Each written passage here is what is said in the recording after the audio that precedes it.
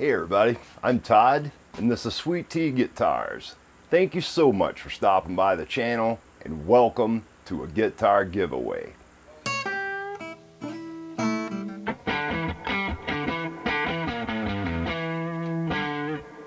Alright you guys, when we left off, I had put the first coat of finish on this neck. We're going to wipe one more coat of this hard wax oil. This is Pro Coat Unicoat Natural. Before we wipe this next coat of finish on this neck, I think we're going to slap these threaded metal inserts in the back of this heel. I want to add a little glue down in these holes, not only to hold these threaded metal inserts in here as like a thread locker, but I also think the glue will help lubricate this and make these inserts go in here a little easier. We'll put some on the outside of the insert itself. I don't want too much. Again, I want wood to wood contact. I don't want the metal digging into the bottom of my neck pocket. That is perfect. I really like that I chamfer the edge of those holes. That gives me some assurance that I do get that wood to wood contact.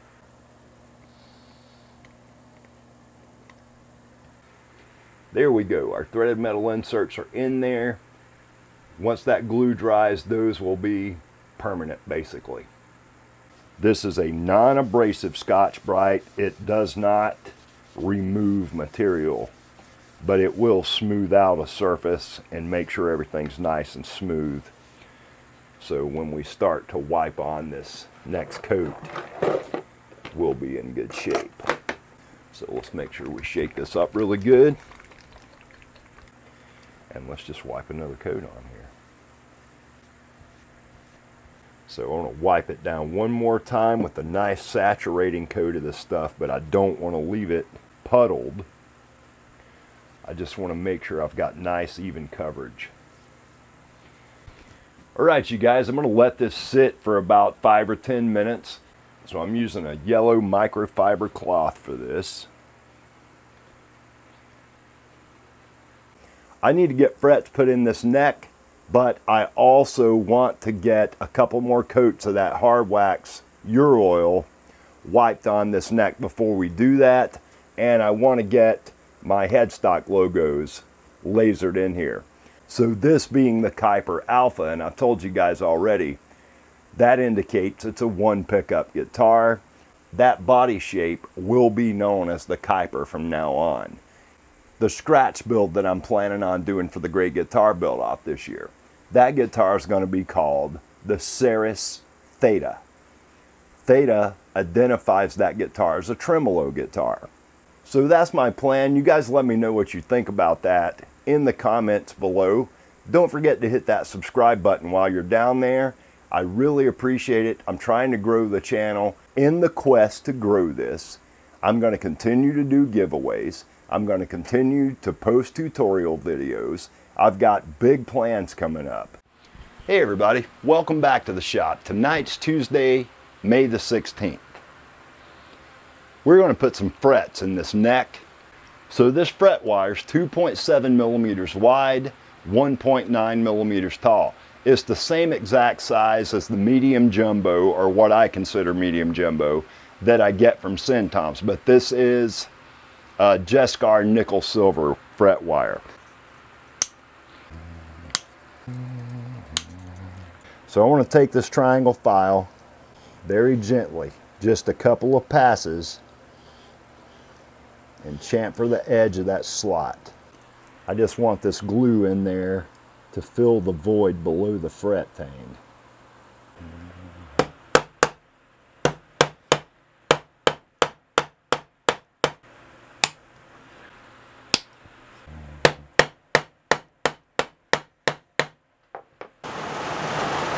It's raining.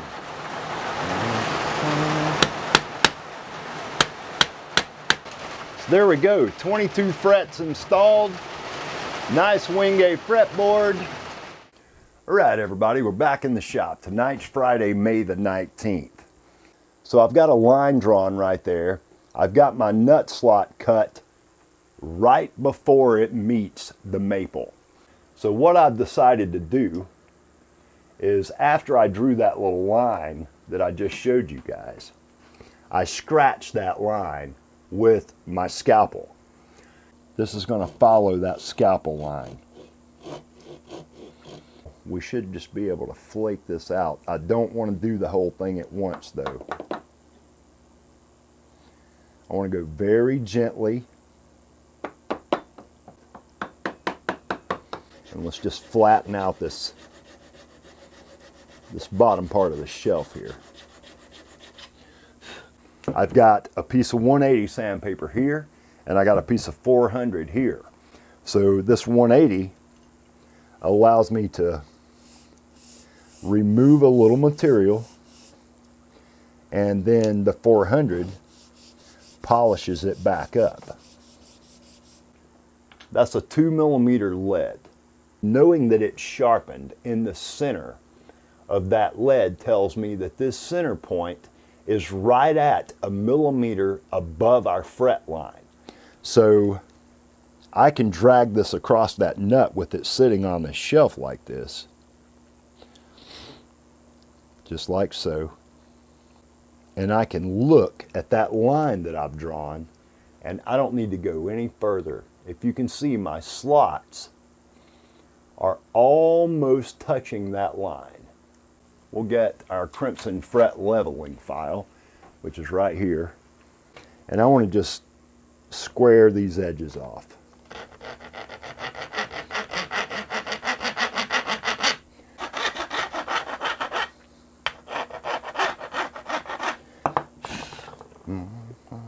I want to get the logo burned in our headstock up here.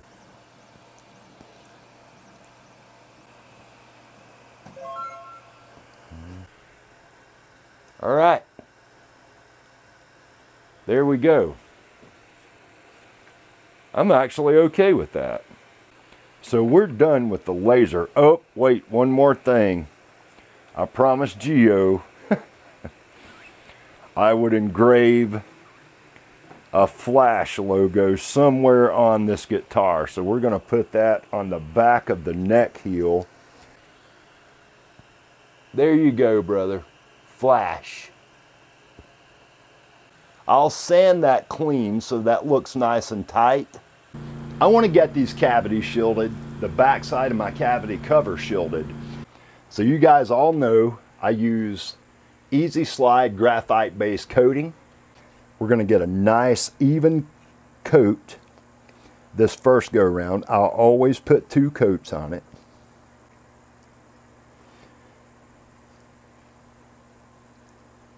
You want to keep this nice and smooth and not leave any puddles on the surface or anything. We'll come back and give this another coat in an hour or so once we get some of this fretwork knocked out. I need a notched straight edge. This is a crimson. It's a 25.5 inch scale and a 24 3/4 inch scale on the other side. You can also use this for a 25 inch scale. The notches are wide enough to be able to do that. A crimson fret leveling beam. I've got 320 on one side, 400 on the other. I've got that marked. I've got a Baroque 3-sided rounded diamond fret crowning file. I only use this to get the crown rounded. I like using a triangle file for that, and I've got 2 that have become my favorites. This is a crimson standard triangle safe-edged fret crowning file here, and then I've got one of the new Velourb smooth cut premium fret crowning files from Crimson as well. I have become a huge fan of this Fret Guru fret end dressing file. It's nice and thick. It's got 2 safe edges. It's got a rounded point on it down there. I just really like this file. I've got an anodized aluminum, also epoxy finished, Crimson fret rocker here. 36mm Q1 masking tape. This is thin masking tape with a really nice adhesive on it. This is auto body masking tape. And then I've got some 19mm masking tape made the same way. We're perfectly flat on our fretboard. we're ready to tape up and start to level these frets. Got my fretboard taped up nice. Everything's burnished down. Actually, the whole neck's taped up because I don't want to take a chance on getting my dirty fingers on that maple. We're ready to roll. We're going to draw up our fret tops.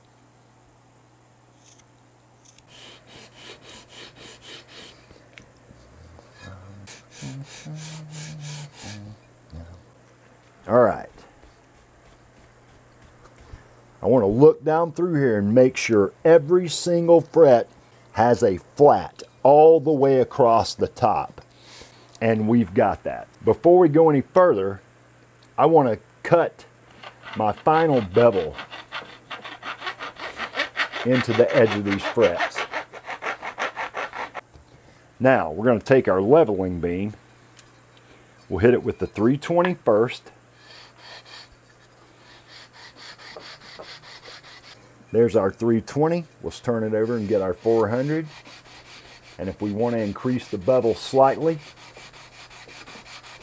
we can do that with this 400 grit. All right.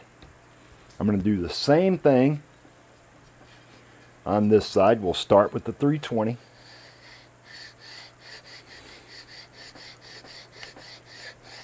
You can tell if you're at the right angle or not by what kind of surface you're seeing on the end of your fret. We're going to take our fret rocker and go down through here and make sure we're happy.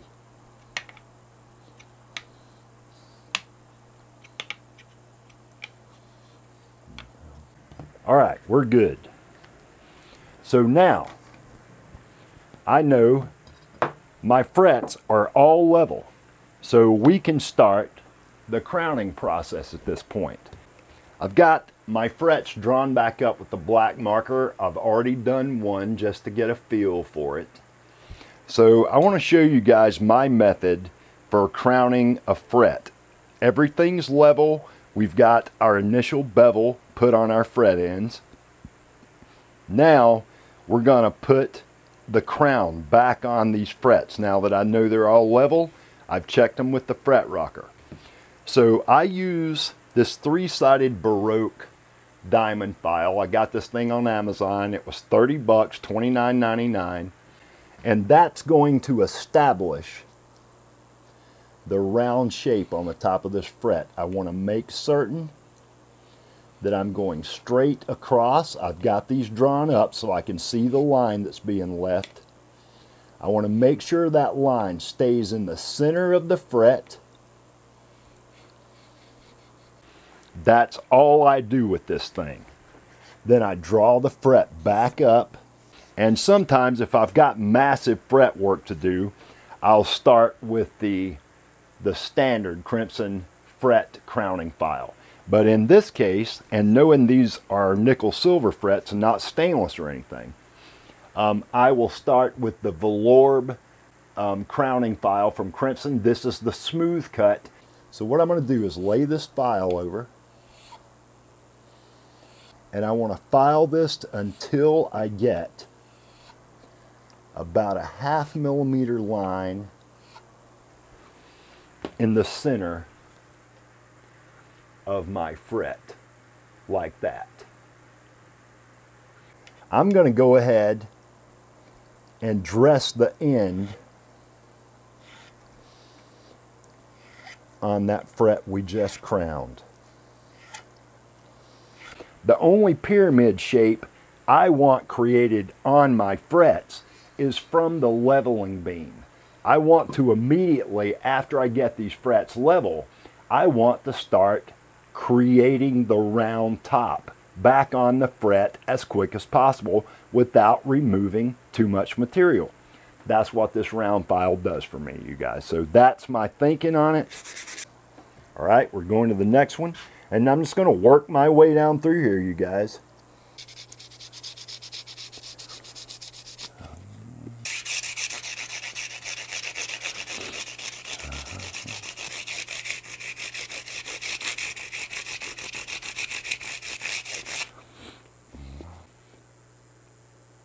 There we go.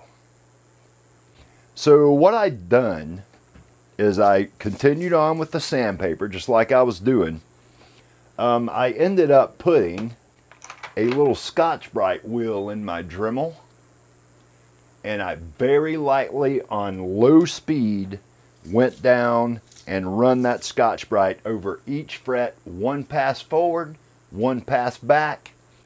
That's where we are now. So after the second tape up, all I've done was run the sandpaper back and forth across here, wrapped around my finger to establish that round top that we want. And then I dressed the ends a little better. And then I put the fine Scotch-Brite wheel in the Dremel on low speed, one pass forward, one pass back, very lightly, and just dulled these frets down. So that's all we've done. What we're going to do now is take some of this polish.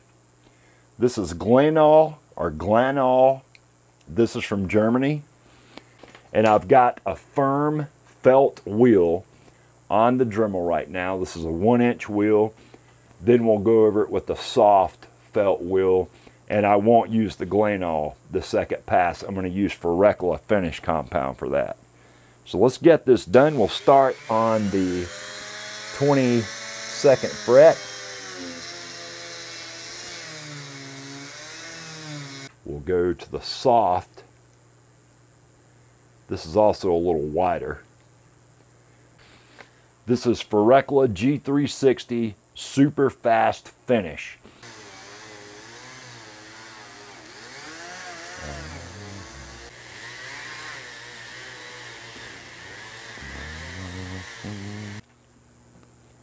We got some highly polished, I mean mirror finish frets. Our fret ends look nice and, you know, everything's just great. 3 weeks from tomorrow, which will be June the 17th, that'll be on a Saturday, we're going to give the Kyper Alpha away. That's 3 weeks from now. So you guys keep your eye on the channel. Don't forget to hit the subscribe button. Hit that notification bell so you can stay up to date and you'll know when I release that video. I'm really anxious to see what this thing's going to look like with black hardware. I think black hardware is going to be so killer on this thing.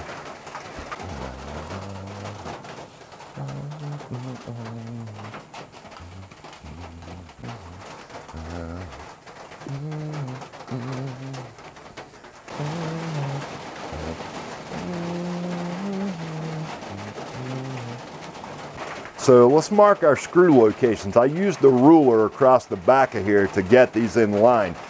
I'm going to punch these in so the drill has a point to find. I got a 2mm drill bit here. These screws are 2.5mm in diameter.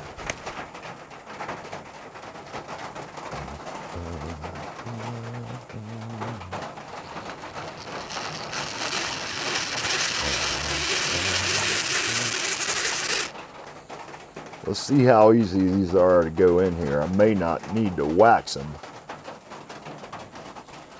No, I'm not. Awesome.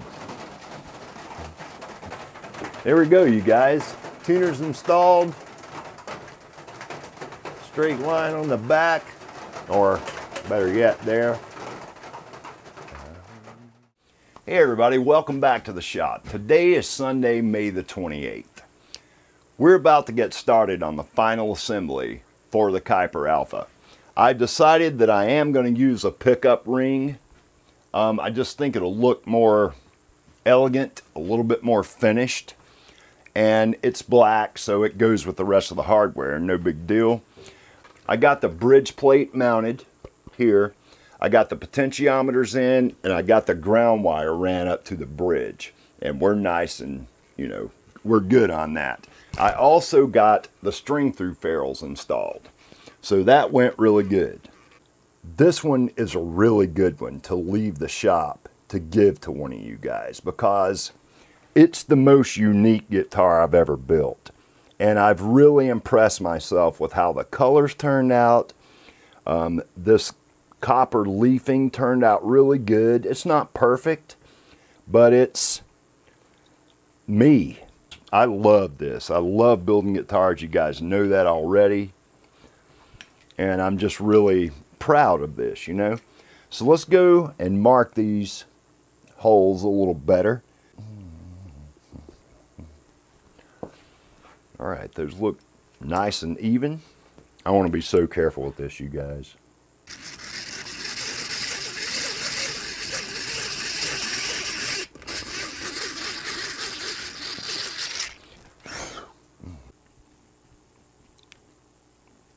All right.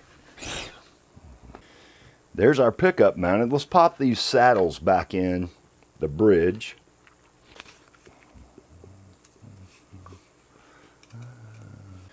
Just a little added protection.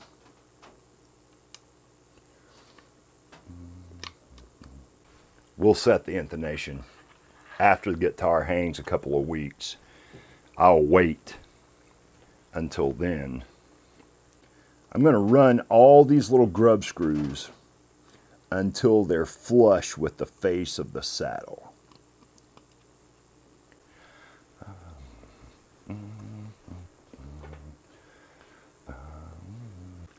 It looks really nice with black hardware on it, I think. So again, I'm using a Kent Armstrong Vintage Series pickup, which will be ultimately like a PAF. It's an Alnico 5. And I haven't measured the resistance, but it seems like I remember reading on the WD website that it was like 8.5K, I think it was.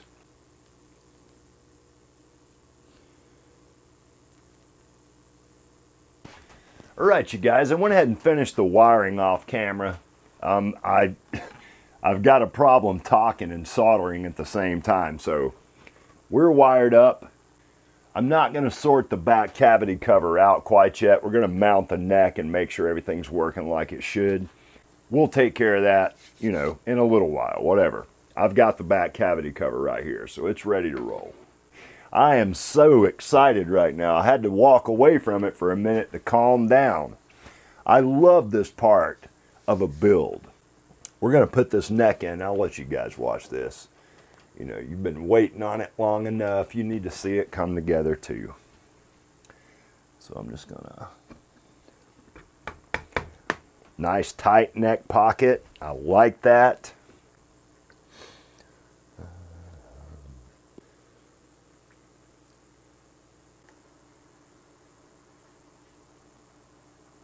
Nice. I'm putting regular Ernie ball slinkies on here, 10 through 46.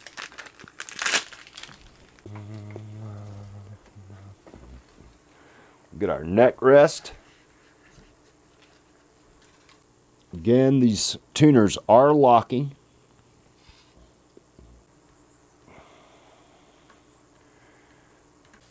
Yeah, we got some nut work to do, but not much.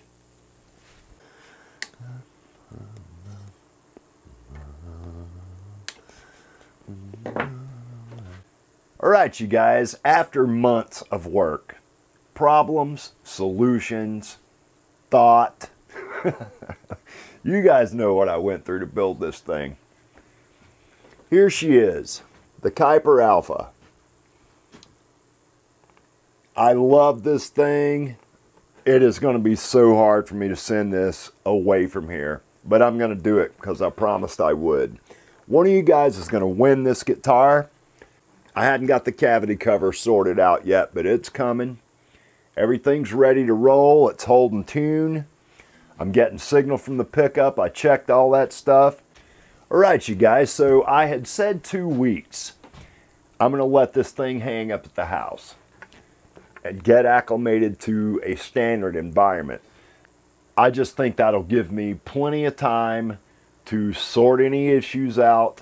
June the 17th, I will announce who has won this guitar. I'll do a play demo for you guys. We'll go over in detail what the specs are. You guys have watched me build it here on YouTube. I love this thing. I hope whoever wins this guitar plays it all the time, and I hope they keep it for the rest of their lives. It's nice and simple and elegant, yet flashy. Gio calls this guitar Flash, and I did engrave the the Flash logo on the back of the neck heel. I'm super happy with this thing. I hope you guys have enjoyed this series. One more video and you guys are going to find out who won this thing. Please don't forget to hit that subscribe button. Please don't forget to hit the notification bell so you guys can stay up to date as to what I got coming down the pipe here. I'm about to start a scratch build for the Great Guitar Build Off, as well as a community build, which I'm doing a collaboration with Gio from Tornella Guitars for that. You'll be seeing a slew of videos from me over the coming months, and I can't wait to get started on that. Join me back here for the next video, you guys, and until then, as always, peace and love.